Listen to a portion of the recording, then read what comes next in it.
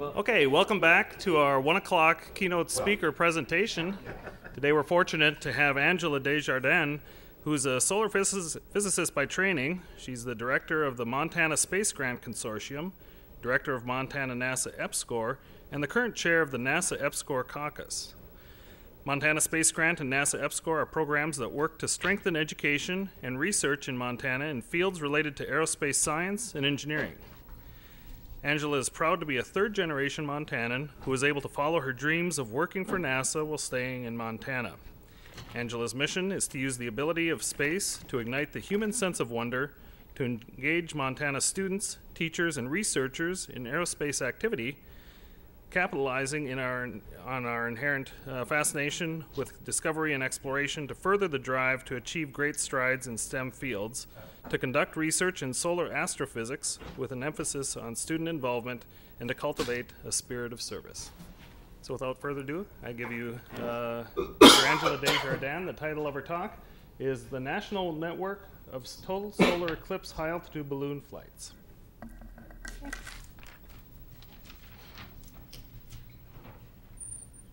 All right, good afternoon, everybody.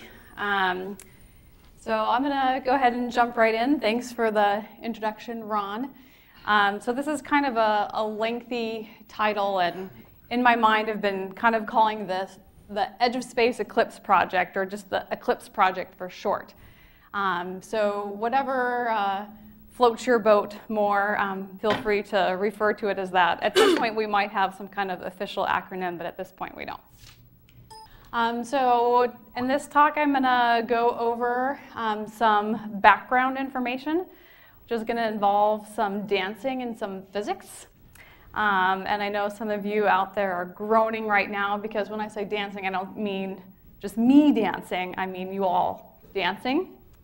And then I'm going to go into talking about the big picture of the project.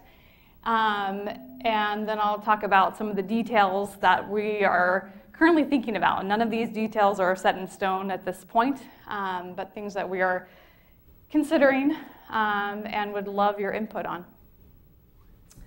So to start out, I'd like to just talk a little bit about the history of total solar eclipses.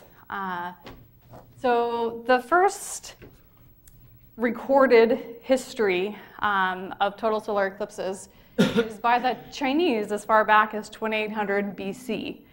Now, the Chinese didn't make these observations in a scientific way, but they did record them and notice that there happened to be some kind of, that there might be some kind of pattern to the eclipses.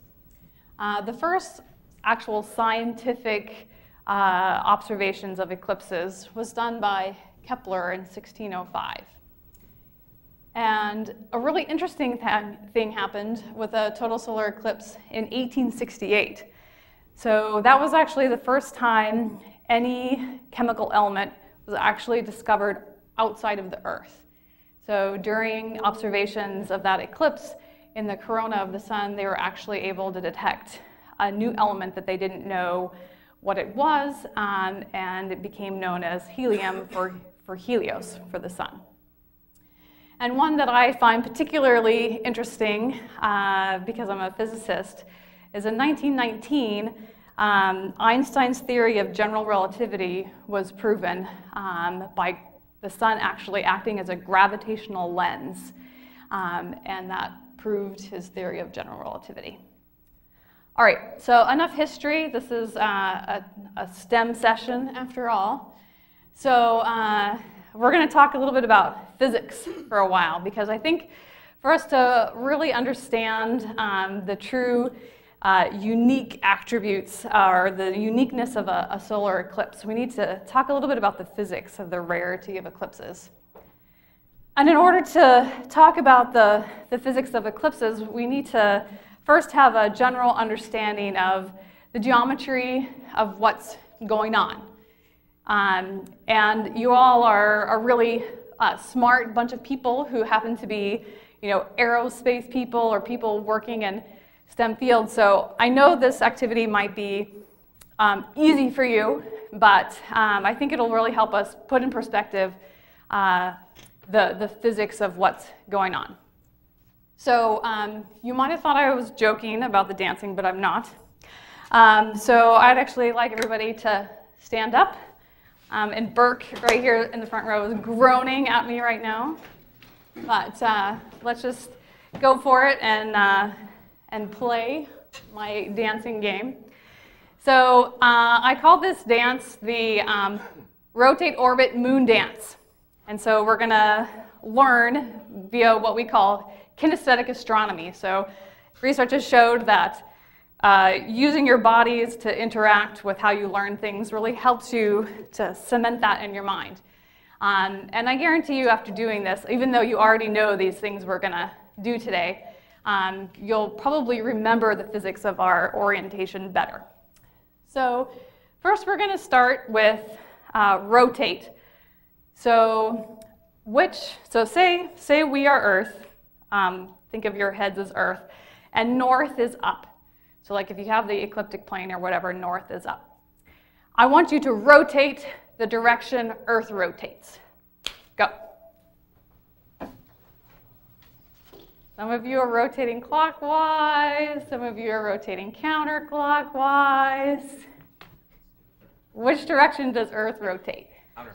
Counterclockwise, yes. Okay, so that's the first part of the dance. Earth rotates counterclockwise if north is up. But right, Earth doesn't actually rotate with north straight up, right? It rotates at what angle? 23.5 degrees. Awesome. So this is where the dance gets a little bit more embarrassing, okay? So let's pretend for this point of the exercise that north is like that direction, okay? And now we're going to involve a little bit of like yoga chair pose, if anybody knows yoga. So kind of squat down like this, right? And point yourself at about a 23.5 degree angle and point that way. That's north. What star am I pointing at? Awesome. Okay. So now let's do the dance, okay? Let's rotate, always pointing 23.5 degrees, okay? Oh, nice job, everybody. Okay, good. Okay, so now let's do the season exercise. Okay, so say our heads are in the northern hemisphere, and I pointed north, and the sun is on that wall. What season is it? Summer. Awesome. Okay. Now, what if the sun is behind us? Okay. What if it's over there? Fall or spring? Summer, fall. It's fall, counterclockwise. Fall. There you go. Yes, because Earth goes around the sun in what direction? Counterclockwise. Yes, exactly. Okay. So now we got rotate and orbit down. Now the next part is the moon. So how long does it take the moon to orbit the Earth? 1 month? 28 days. Yeah, there we go. Which direction does moon orbit the moon orbit the Earth? Counterclockwise. Right. Okay, so now let's say that the sun is on that wall, and we are Earth, and the moon is between the sun and the Earth. What phase is the moon? New moon. Okay, over here? Full moon. Okay, awesome. So just for the sake of the dance, before y'all sit down, the Earth orbits or rotates once every 24 hours and goes around the sun once every 365.25 days. And the moon goes around the Earth once every 28 days. So just assuming for the sake of simplicity that the sun is relatively stationary on that wall, everybody just try the rotate, orbit, moon dance. So you have to have the right angle, okay, and you have to have the moon, and on a time scale of I have to rotate once every 24 hours while the moon is going around once every 28 days. Okay, ready, go.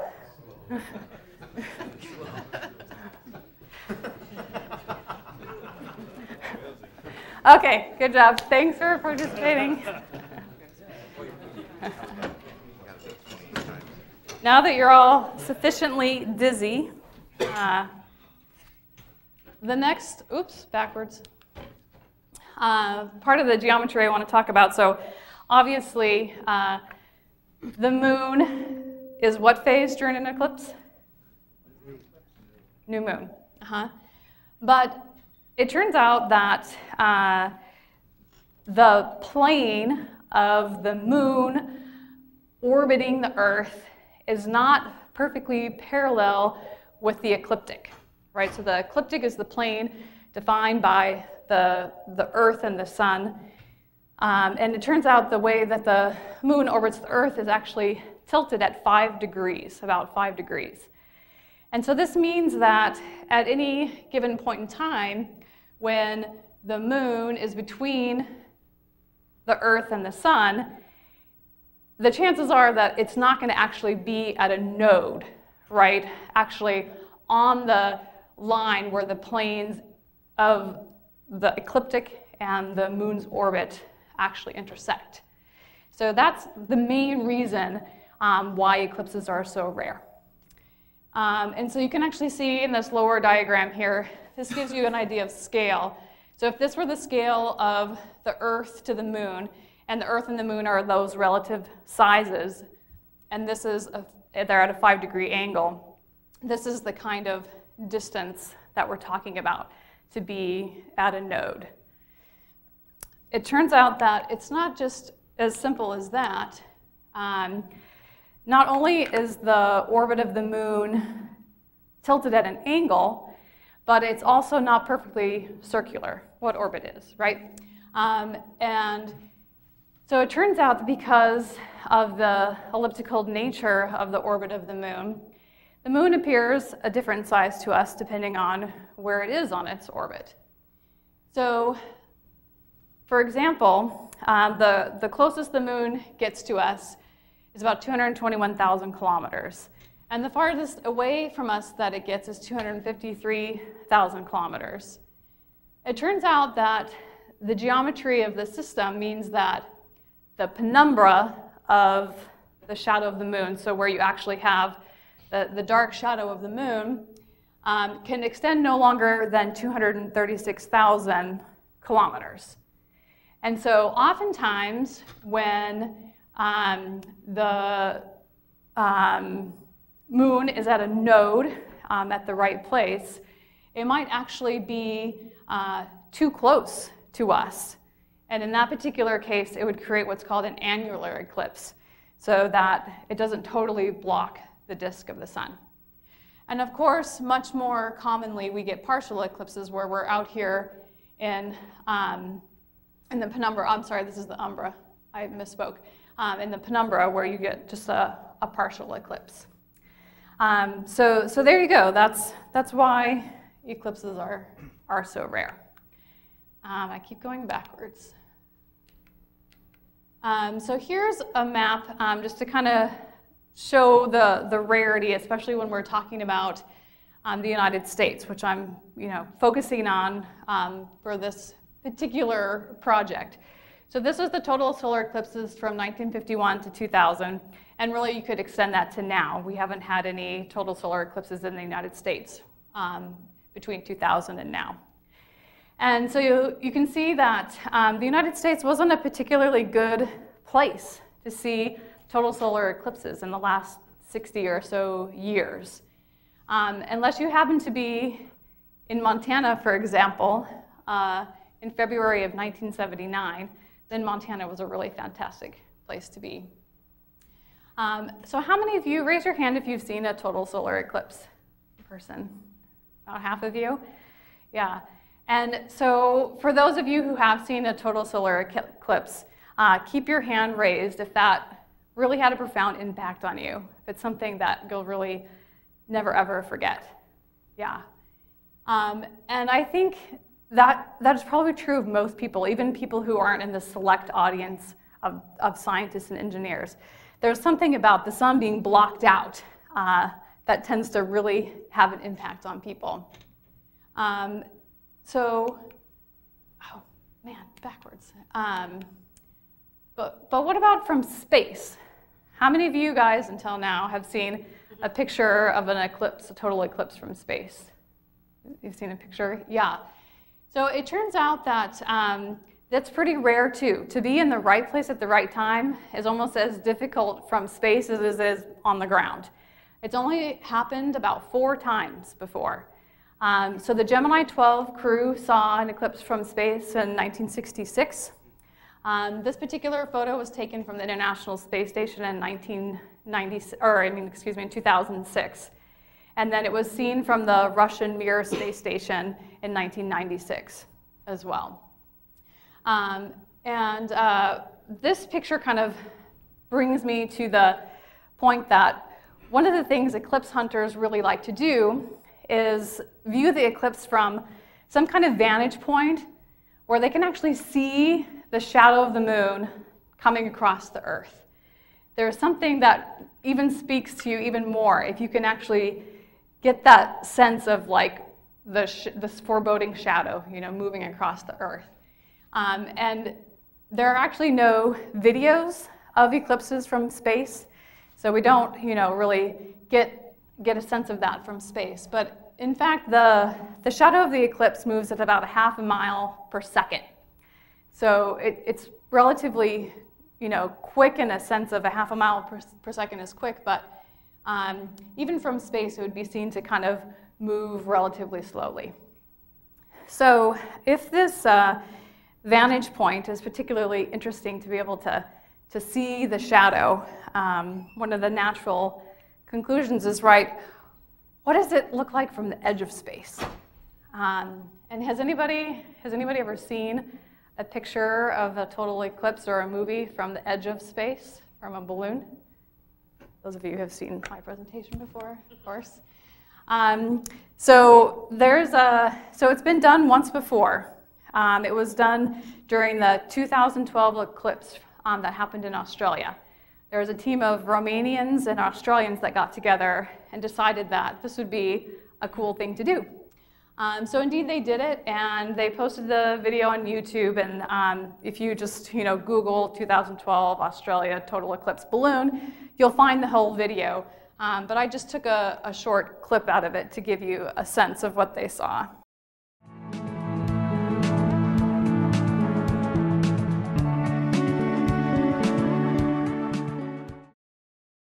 So that happened to be looking away from the sun. If you watch the whole video, you'll actually see the balloon swing around, pointing the other direction, where you can actually see the sun, eclipse, instead of being the crazy bright, blinding thing in most of our images and videos. It's nicely dark eclipsed.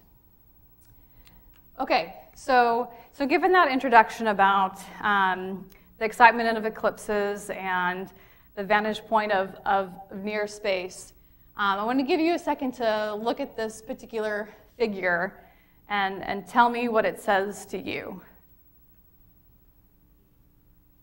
Montana, 2044. Montana, 2044. Okay. What else does it tell you? There's one opportunity. There's a really great opportunity. Yeah, this is, this eclipse in 2017. That's just this swath across the United States. And we have these ballooning programs all across the United States. So I think, at least to me, when I there was a tiny eclipse happening about 6 or 7 months ago. And some people were looking at it from a plane, and there was a story on NASA about how crazy it was, how hard it was for them to be in this plane at the right place at the right time to view this few seconds of totality in this eclipse. And I was like, why the heck would you want to do that from a plane? Like, why wouldn't you just sit in a boat in the ocean in the right place at the right time? And I started thinking about, it is interesting maybe, what could you learn about being at the edge of space? Not thinking about the shadow at all. I was just thinking about, to be, solar physics, what kind of things could you learn about the sun? And then quickly realized that the shadow, that's almost more interesting than actually looking at the sun. And then I started to think about all of these mature ballooning programs across the country and what a prime opportunity this would be to have a huge network of balloon launches, flights all across the country as this was happening.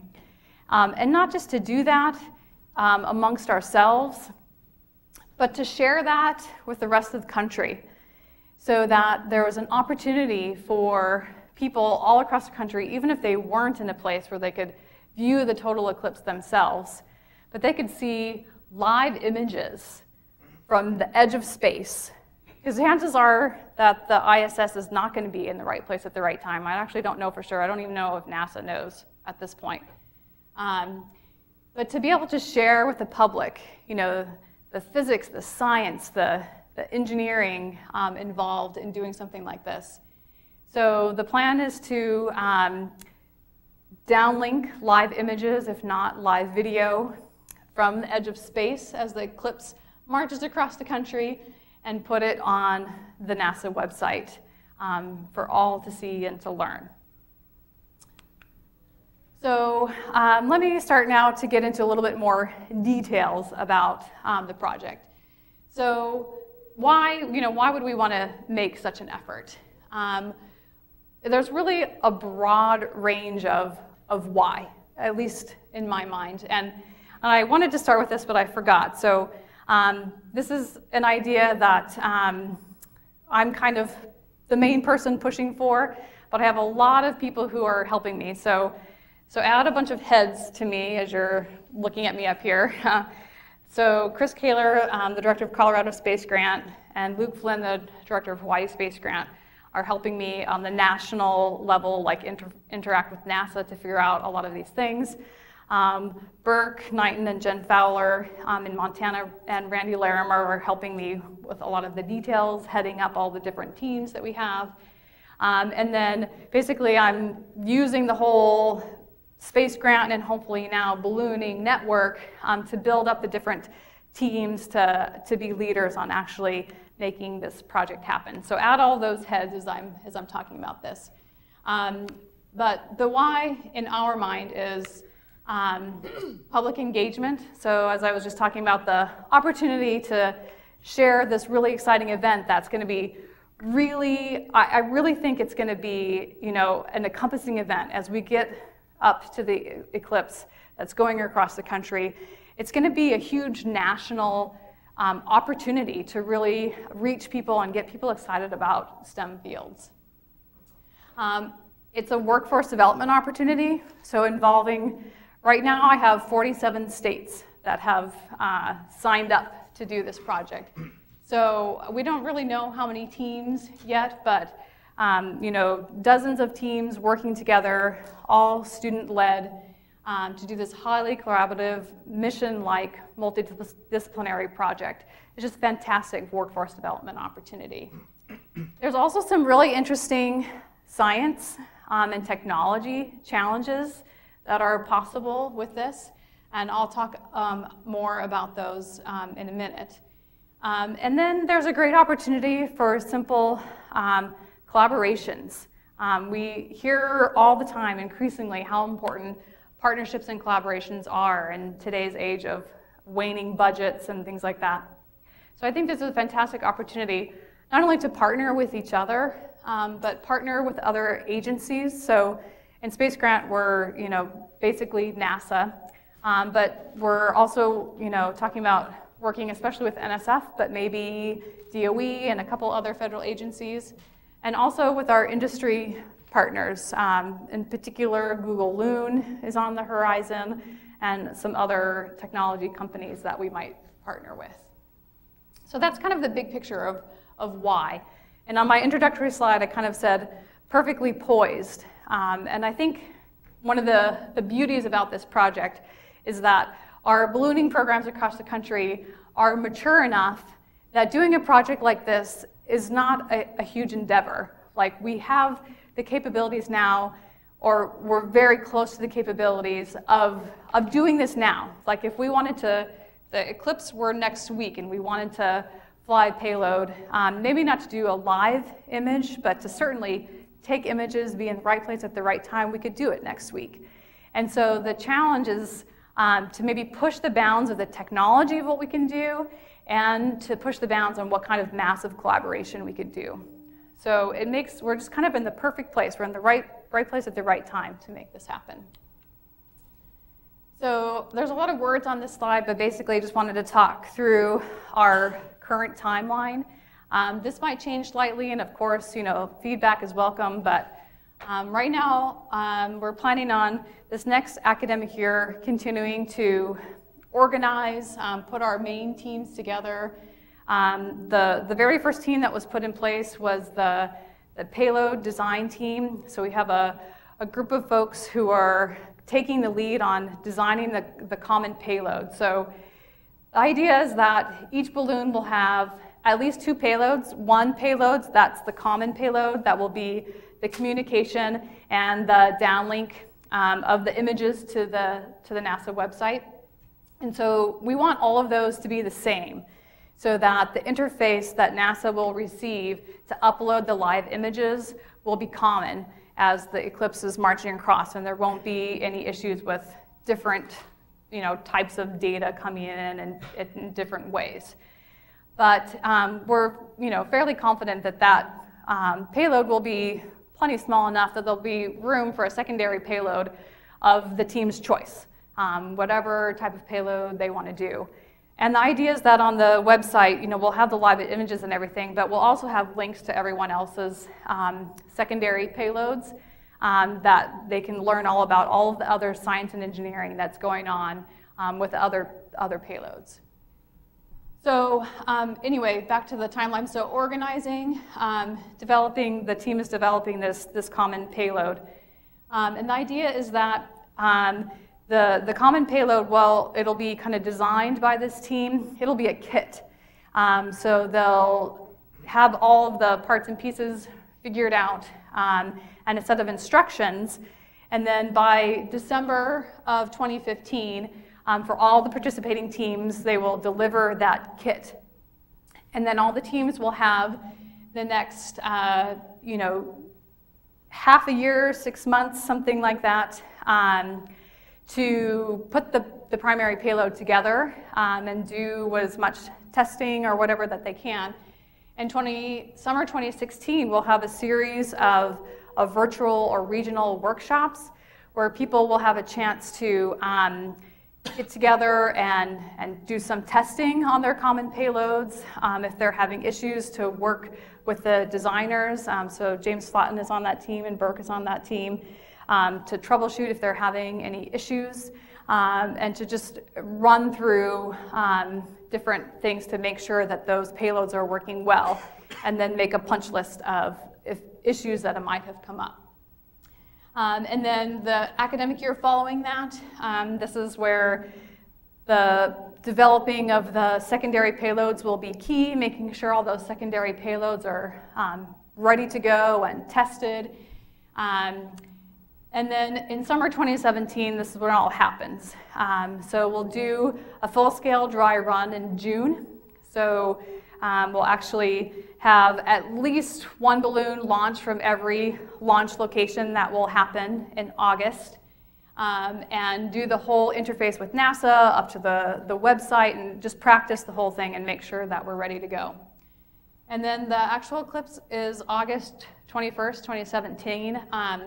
It starts about 1:20 Eastern time on the coast of Oregon. Well, it actually starts out in the ocean, but as far as the US is concerned, it starts on the coast of Oregon about 1:20 p.m. and finishes an hour and a half later on the coast of South Carolina.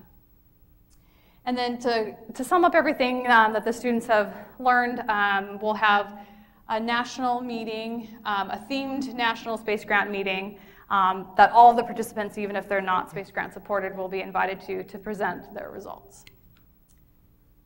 So you're all probably wondering, okay, how much is this thing going to cost? And I think this is part, at least for me, of the being well poised. Because I believe these very rough estimate costs that we have here are really quite reasonable. And so you can kind of see here, we've kind of estimated what the different aspects would cost. And this is mainly very location dependent. Like one of our very excited participants is Alaska Space Grant. So in order for them to participate, they're probably going to either come to where we're going to launch in Idaho or they'll launch with Wyoming. But for them to come down and participate in that, there's a lot of travel costs. So the main difference in this range here of $6,000 to $25,000 has mostly to do with the travel cost if you're not on the Eclipse path versus being on the Eclipse path. And one note that I want to make here is that we want to be very open to all kinds of different possibilities. So say, for example, I mean, this is probably not you guys, but say, for example, you're from a state that really wants to participate, but you don't have an active ballooning program, then you're welcome to build a payload and talk to someone who does know how to do the launch part of it and get your payload on their balloon. So open to all those kind of things. Or maybe you want to just be a launch provider and you don't actually want to build a secondary payload. We're open to all of those options. So I mentioned before about the planning teams. So these are the teams that we have in place right now. There might be a possibility of having further teams, but at this point, this is what we have and foresee. So as I said, we already have a primary payload kit design team.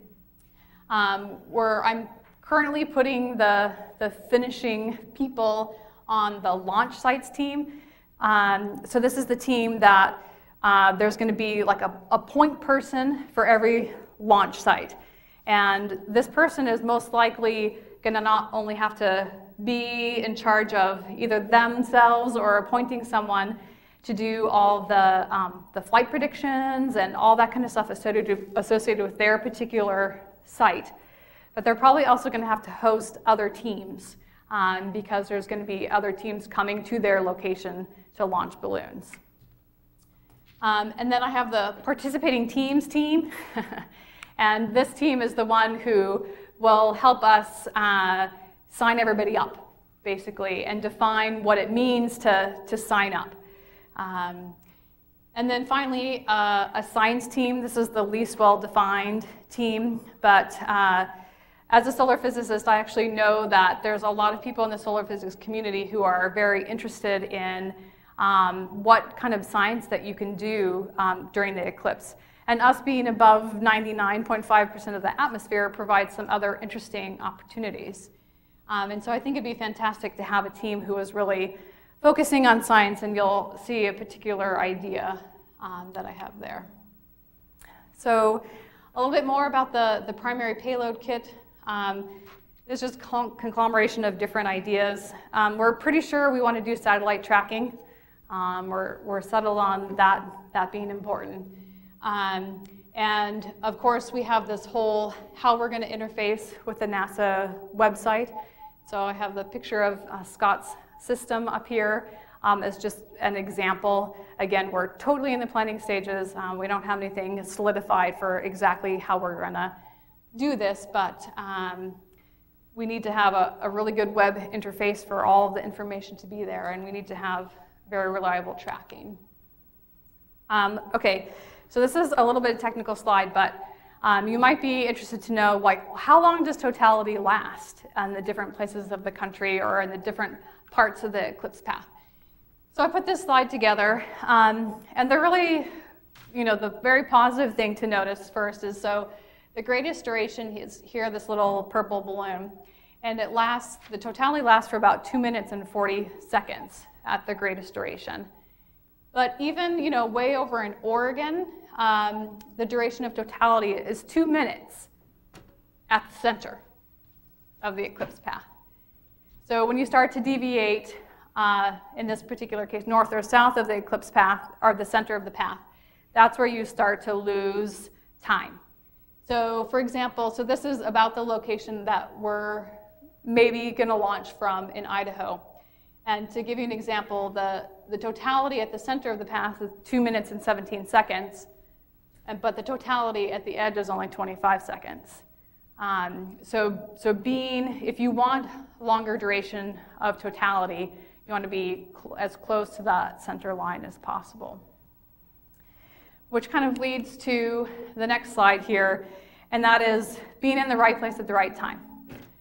So as many of you know, and we've already talked about, flight predictions are particularly key. So I'm really excited to hear that everybody is really working on that. And I just threw in an example here that Burke gave me from a flight that prediction that he did. The green line here is the predicted path for this particular flight. And the blue bars here are about 50 miles apart, so the Eclipse path is about 50 miles wide. So I kind of just threw that scale on the top of this flight prediction to give you an idea. So the Eclipse path is about 50 miles wide, and so say you want to be at the center, right? So with the flight prediction that Burke did, which is really very good, we would want to be in this window. So this is about 75,000 feet is about where I drew the edge of this box, both going up and going down. So, I'm assuming that we want to be above about 75,000 feet to get really, really good pictures of the eclipse. So this is kind of the zone we want to be in during that 2 minutes. And you can see here the actual flight path is in red. And you can see that if this were the eclipse path and you want to be about the center at the right place at the right time, this prediction would have worked well. But you can see that if your prediction were more off than that, you might start to run into problems. I think it's key to have those predictions worked out. And there's actually, some software that I think would be fantastic for teams to use where you can actually go back in time, right? And I'm spacing the name of what's the name of the guy from NOAA that's Alan Jordan, who has the software out there where you can actually get historical data and run predictions based on the historical data. So for people who are wanting to launch balloons, to go back and get from previous August 21st data for their location and practice that, I think would be really fantastic. Because the more practice we can do with those predictions at the time of year for that location, the better we can get at making sure we'll be in the right place at the right time. And along with that, one of the ways we can help be in the right place at the right time is start thinking more about these long duration flights. So I just have kind of a picture here of our first long duration flight that we did. And you can just maybe kind of see from the slope here. So this is the ascent rate, and you can just kind of draw an imaginary line. If we didn't open the valve there, the slope continuing up and where burst would have happened, we would have ended up with maybe about a half to 2/3 of the amount of time that we did. And this green bar, I don't know if you can see it really well, 2 minutes would actually be skinnier than that. But if we have long duration flights, that just helps us to be in the right place at the right time. So I think that's a good thing to think about. I don't think that every payload, at least at this point, that flies during the eclipse has to be equipped to do a long duration flight. I think it might be a really good idea, but I don't think it's a necessity at this point. We're still figuring that out. Okay, so live images. Right now, you heard Scott in his presentation tell you that the image that he sent back that was, 320 by 240 pixels would cost $20 to send down. And so you can imagine if you want a little bit better picture than that, the price is going to go up. And the amount of time that it's going to take you to send that image back down is going to go up, and things get complicated quickly. But it's been done before. Columbia Scientific, or the NASA Balloon Program Office, has sent back with a serial camera a picture, and hopefully we will, at Borealis, do that this summer as well, and this fall. So I think basically we're at that point now where we can send down images, you know, pretty good quality images where you can definitely get a sense of what's going on. But the next question is, what about sending down live video? If we really wanted to push the bounds of technology and actually think about sending down live video, which I think would be fantastic, we have to start thinking really hard about bandwidth and about cost. And so there's a lot of talk amongst the design planning team about, you know, do we do this in an analog fashion? Do we do it in a digital fashion? And there's pluses and minuses to both. And, you know, hey, can we get somebody to donate us the time? If we partner with Google Loon, will they just give us their system? You know, there's all this kind of talk about how we might be able to do that. So kind of the current thinking about this is that we might have 1 or 2 balloons that are doing live video, and everyone else is doing live images. And then the teams will recover their payloads as quickly as they can when they get to ground, and then they'll upload the high definition video online as quickly as they can. So that's kind of the like, we know we can do this kind of plan. And of course, if something turns up that we're able to do live video on every balloon, great. But it's a pretty significant challenge to do that. Okay, I want to leave a little bit of time for questions, but I want to talk a little bit about science first. So I'm a solar physicist, and so this part gets me pretty excited. But the thing that gets me maybe the most excited doesn't have to do with solar physics at all, but is science. And that's this quote right here. So, you know, I'm just going to read it to you because I think it's pretty profound. So, due to the difficulty in making reliable and timely 4-dimensional observations of atmospheric temperature in the vicinity of the path of the total eclipse, direct measurements of temperature changes in the troposphere to the stratosphere during a total solar eclipse still haven't been reported before. So if we're doing this huge, 50 balloons or more across the country during a total solar eclipse, man, we could report some really fantastic data about the temperature of the atmosphere during a total solar eclipse as it changes from the shadow to the light. I think that would be really cool. There's some other really interesting things you can do looking at the sun.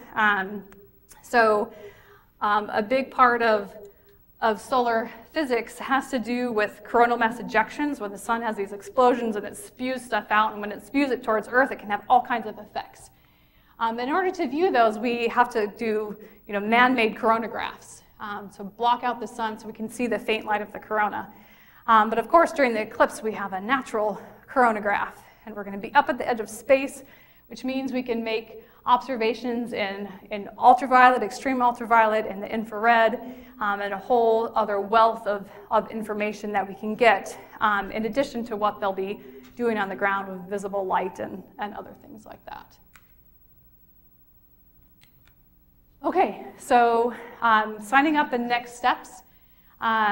So in the next academic year, we're going to do the process of signing up and becoming an official team.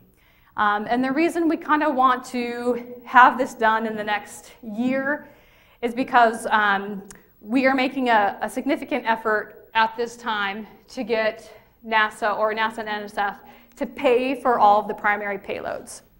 And so we're hoping that is the case. And so we need to get an idea of how many teams are actually going to participate in this project so that we know how many payloads we need to have purchased for us. I'm just going to say it in the positive tone. And then again, those will be delivered in December 2015. And so the participating teams team is going to define how all of that, like official registering of teams, is going to happen, and delivery of the kit for the primary payload. And as I said, we're in the process of getting funding for those. There's going to be a high level of partnering with other teams and working out this process. There's going to be a lot of working with each other, a lot of video conferencing and telecons and practicing. And then again, in progress is working out other partnerships with other federal agencies and industry. And please let me know if you're interested in being in one of those organizing teams that I mentioned. So the payload design team, the launch sites team, participating teams team, the science team. And I just wanted to quickly mention the meeting that I was talking about. So of course we want to tell the world the results of this. So that'll be at the National Space Grant meeting in Hawaii, which sucks, I know, everyone's going to hate that. And so we'll have a themed meeting with all the presentations, student presentations of results, and we'll have invited talk by solar physicists, and we'll actually get tours of the solar telescopes there. Okay, so don't forget, August 21st, 2017, that's the date. And watch for updates as we go forward. And if you want to, I have a big long list of people who want to be kept in contact with all of our updates as we go on. So let me know if you want to be on that contact list. Let me know if you want to be on one of the organizing teams. And we'll go from there. All right. Questions, comments, suggestions, thoughts? Yeah.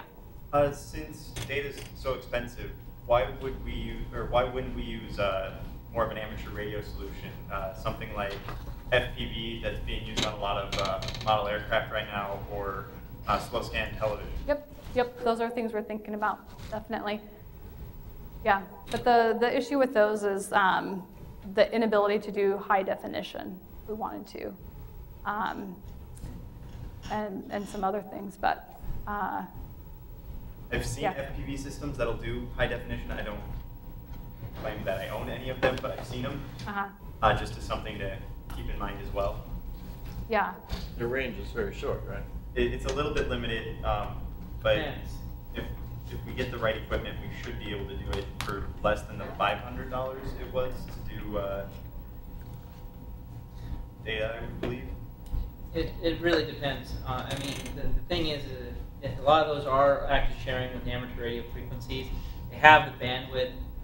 If you have an amateur radio ticket, then you can also up the power as well too. But of course, in that you're going to trade that cost with power budgets and stuff like that. And yeah, power is an issue.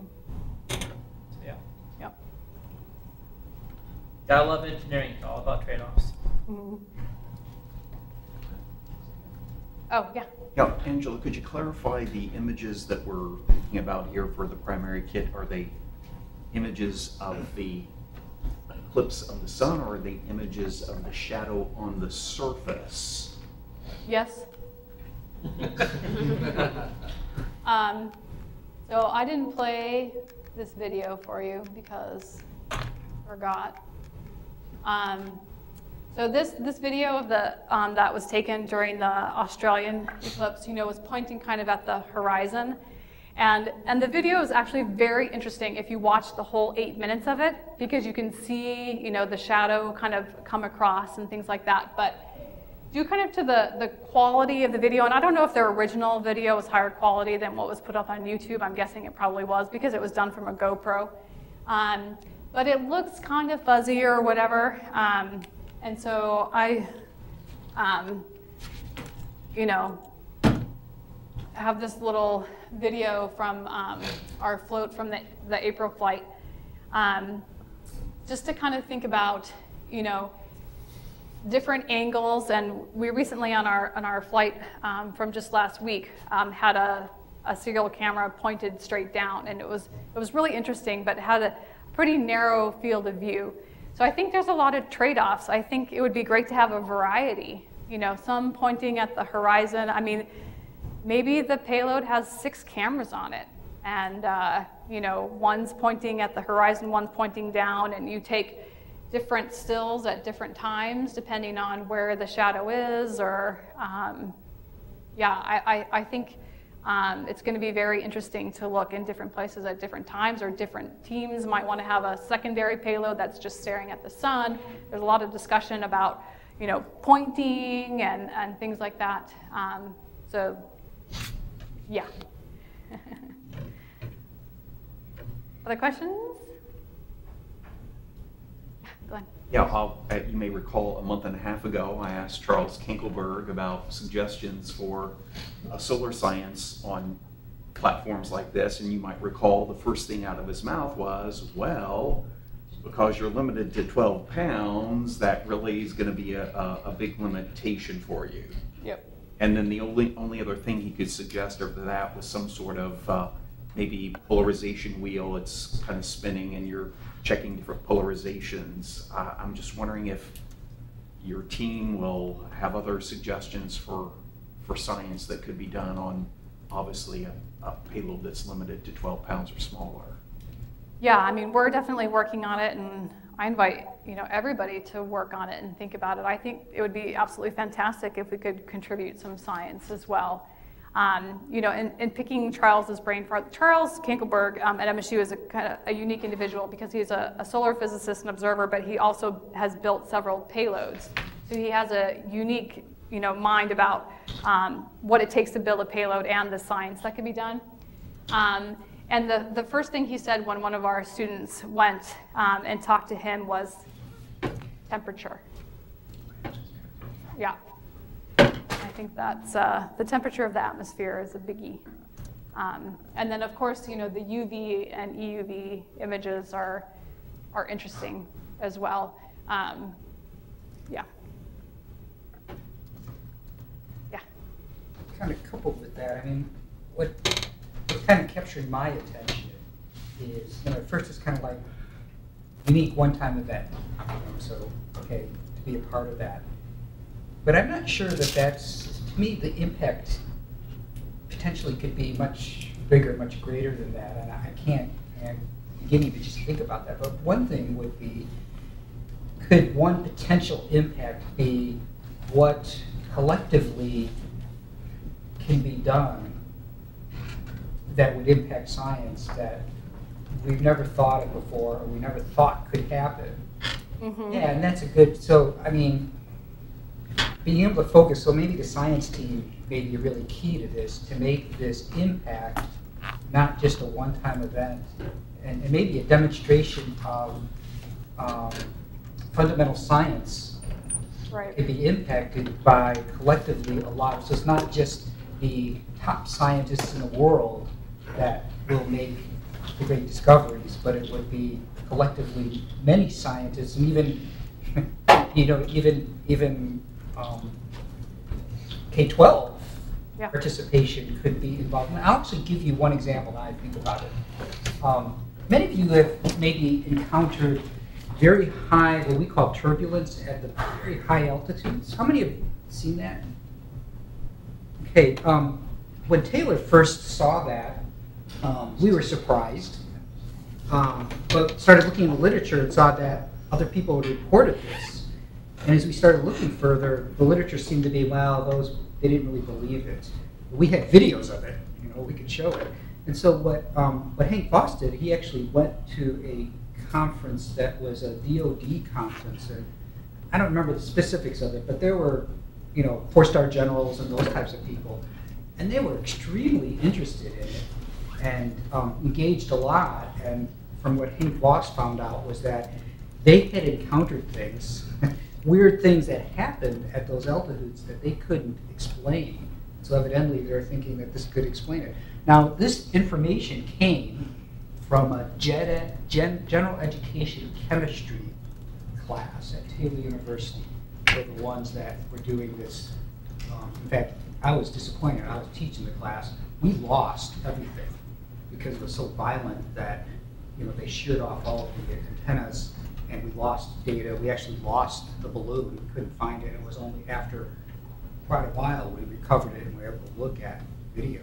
So I was thinking, I tell my students this, so even a gen ed chemistry class could have the potential of having pretty significant scientific discovery. So I'm actually wondering something like that because we're collectively doing something to make some impact that could be really, really different, really, so it's kind of like, yeah, even you don't have to be the top scientist in the world in an area to make some profound impact. So I don't know. I'm just wondering what kind of impact like that can be made as a result of this. Yeah.